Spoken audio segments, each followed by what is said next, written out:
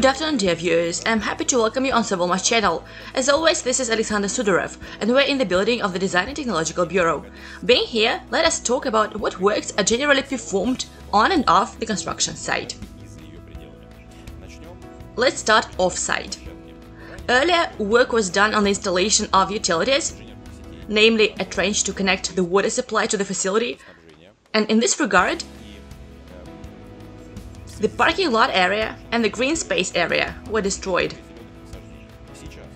Now the trench itself has been buried with all the communications, the ground has been restored, and the green part of it is preparing to be covered with the final layer of the lawn, and the outer view will be restored completely.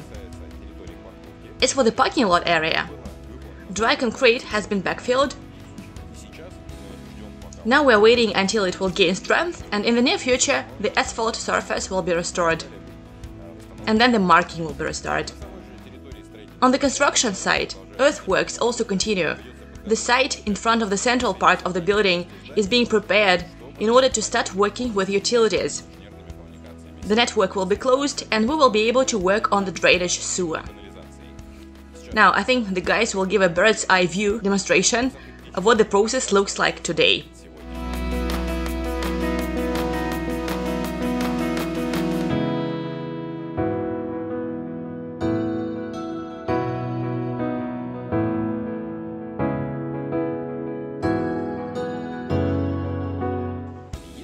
If we go into the main building of the Administrative and Utilities building, here we will see a huge amount of plasterboard that has arrived to continue the installation of the interroom partitions.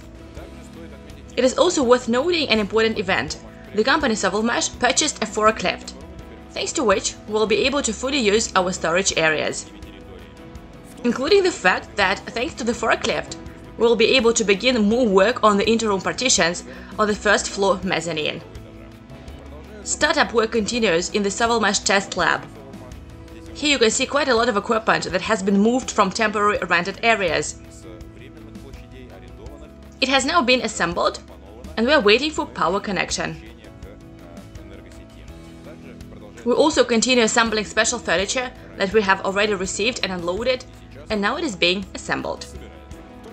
We also continue to work on various small things, installing moldings, baseboards, including the installation of door glass, which was previously delivered.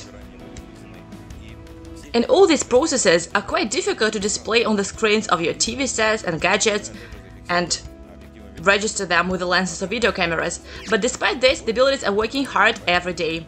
So be sure to subscribe to our social networks to be aware of everything that happens in the project Sovelmash.